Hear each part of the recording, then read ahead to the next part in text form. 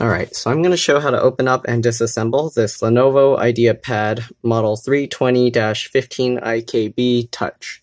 So first what you want to do is just remove all the screws from the bottom. So there's 1, 2, 3, 4, 5, 6, 7, 8, 9, 10, 11, 12, 13. If you're just trying to remove the CD drive, you only need to remove this one screw.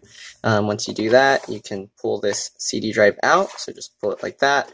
When you put it back, sometimes it might get caught. So if that's the case, just flip the computer over and then you can push it in. Sometimes this metal piece will sag down and get caught. So sometimes you have to flip the computer over.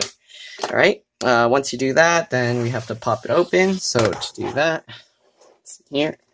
So you'll want to get between this dark gray layer and the silver layer.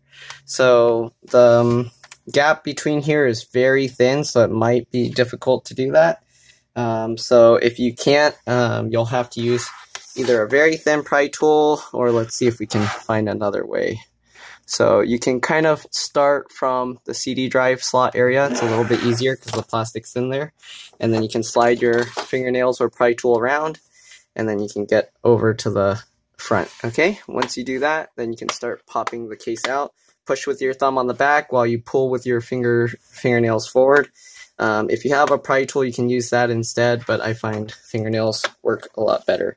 All right, just go all the way around, just like this. Okay, then go around to this side. All right. These clips will be stuck a little bit, so what you'll have to do is usually you have to kind of wiggle around the plastic. So the little white clips actually go out to the side this way. So you want to kind of pull the plastic for this bezel piece outwards, and that should allow you to remove it. It'll be a little tricky, but just keep working at it and you'll get it. Okay, so there you go. So I use one hand to keep it lifted up, and then I kind of like push the inside part down with my thumb while I pry up with my fingernails, just like that. There you go. So now you got all the clips undone, and then you can move the cover off just like that. Okay. So underneath here, you can see there's the hard drive. To remove it, it's a 2.5-inch SATA, but to remove it, you push this part inwards, and then you can lift up. Be careful because the connector here is on a cable. If you want to remove it, then you have to kind of pull this back and wiggle it. So as you can see, if you wiggle it, it'll eventually come out. So they actually have this little plastic piece that holds it in place. It's pretty nice. Okay, but that's how you would remove the hard drive. So this, you can actually put an SSD in it. You just pull these plastic pieces to the side, and then you can take this tray off and put it on a new hard drive. Okay, just like that. All right, I'm not going to take it out completely because I don't need to. I'm just showing what's inside. All right, so I'm going to pop that back in. All right, put the hard drive back in place. All right, try and keep some pressure here. You don't want to let these little plastic pieces do all the work because sometimes it can break. All right, and then make sure to push this in and get that little lever back underneath this plastic piece. All right, then you got the two speakers here. They're mounted with just these little rubber pieces. So to take it out, you just lift them up. They come out pretty easily. All right, and then the cable runs along, goes to this speaker as well. Let me see. I will take out the battery just so I can show you. Usually if you want to mess with other things, especially the screen or LCD cable, you want to disconnect the battery and hold the power button for 15 seconds. I'm not going to be taking all that stuff out, but I'll just be showing you what's underneath. So I'm not going to do the power draining part, but remember, if you're going to start messing around with stuff, or even just to be safe if you don't know what you're doing, hold the power button down for 15 seconds or so after disconnecting the battery, just to be safe. Okay, so the battery's held in, looks like with 4 screws. Okay, once you remove those 4 screws, you can lift towards the back, and then try and get as close as you can to the connector, and then I just use some pressure on it to pull it, and usually you just wiggle the connector. Let's see. Jeez. Okay. So usually you'll just wiggle this connector and it should come out. Don't pull too hard. Just wiggle it, and as you can see, it came out. So just slowly use some kind of wiggling, twisting motion, and the connector will come out. So if you need to replace the battery, let's see. The battery model number here is L16C2PB2. Okay. So if you need that, that's the model number for the battery. Then you can see here the hard drive connector. If you wanted to disconnect this and take this connector out, just flip this little black tab up and then you can pull the cable out. I'm not going to do that, but basically you can pull that out, and then to put it back, just make sure the black latch is up and then put it back, and then you can put it back down. All right, same thing with this one. Flip the little latch up. You can pull this out if you want and then pull it back. There's an adhesive actually holding these in place, so I don't want to like take those out unless I need to. But when you do remove them, try and peel up the adhesive carefully.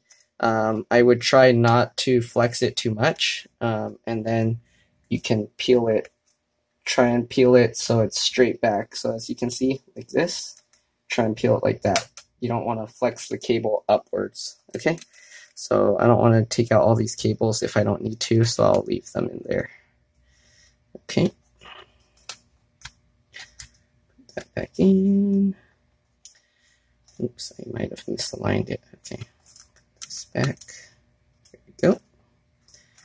Put the latch back down. All right. Then you got the speaker connector here. So to remove the speaker, you just grab the wings and then you can kind of wiggle it and pull it out.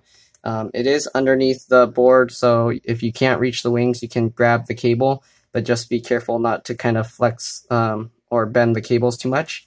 And as you can see, as you keep wiggling it, it'll slowly pull the cable out, okay? So that's how you remove that. All right, usually try and avoid pulling on the cables if you can, because some people will damage it if they do that.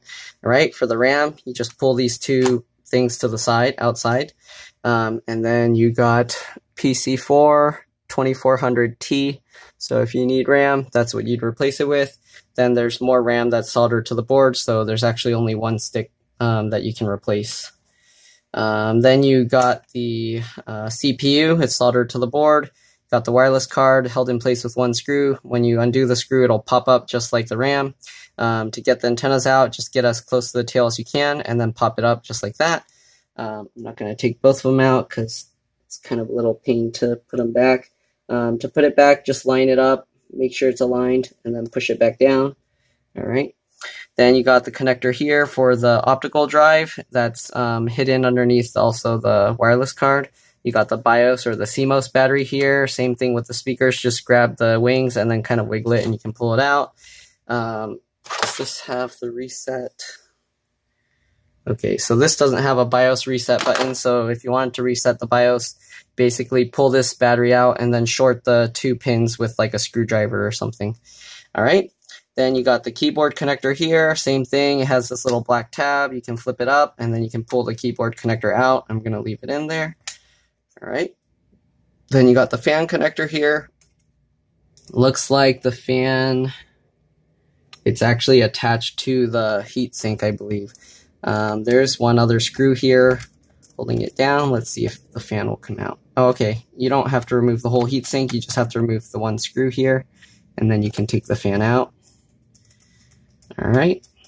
So if you need to replace the fan, that's how you would do it. Then you got the LCD connector here, and then I believe this is the webcam and microphone connector.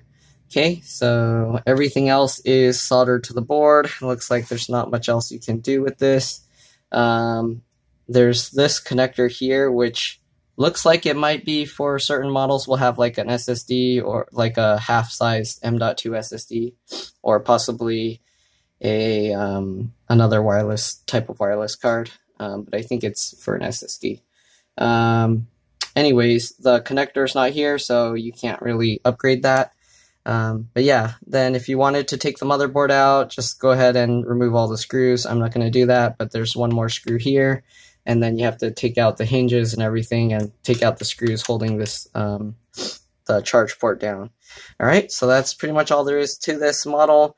If there, hopefully this video helped you. If it did, please like and subscribe because that'll help me. And if you have any questions, just leave them in the comment section below and I'll try and get back to you. And thank you for watching. I'll see you in the next one. Bye.